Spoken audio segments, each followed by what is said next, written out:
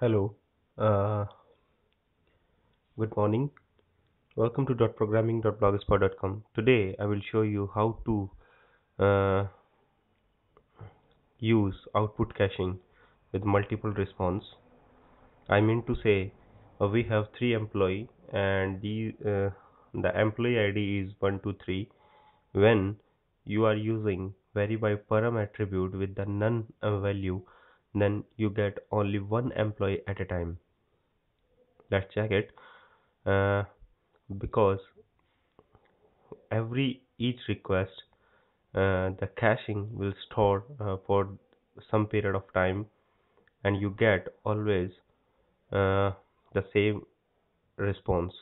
So if you want to cache with the multiple response, then use varyByparam attribute with the query string parameter. Okay, now bind it grid view uh, with the normal data, or you can say the table of data. You can see that in which we have a three column, and I want to get the query string parameter, that is ID is a query string parameter. I want to get the employee details using the employee ID property, and all data will be retrieved from ID property. Okay, if you okay, we're in browser and get all data one by one using query string parameter. You can see your output. Mm, Page will show and the all employee one by one according to their query string.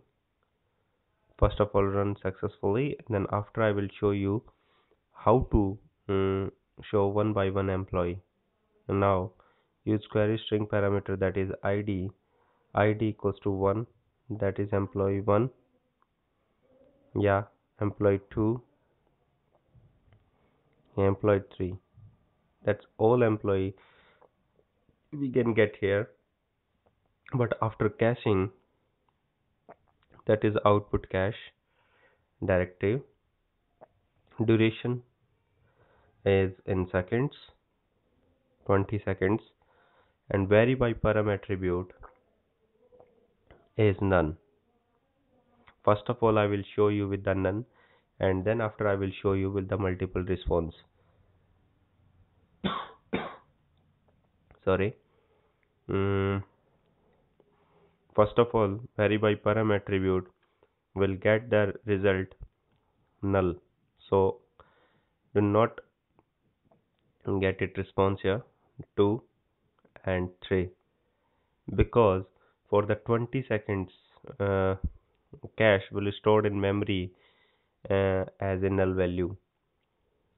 So after 20 seconds you can refresh it and get your result, because after 20 seconds memory, yeah, after 20 seconds cache removed from the memory and new item stored, or you can say get items stored in the cache. So for the each request 1 2 3, we have to get single ID, that is 3. If you want to change it and also use the caching property, so pass it here the parameter, that is ID parameter, copy and paste it here. According to ID, we can get the record of the employee and get for the multiple responses. Okay, now question mark and get the ID 1, yeah, get the ID 2.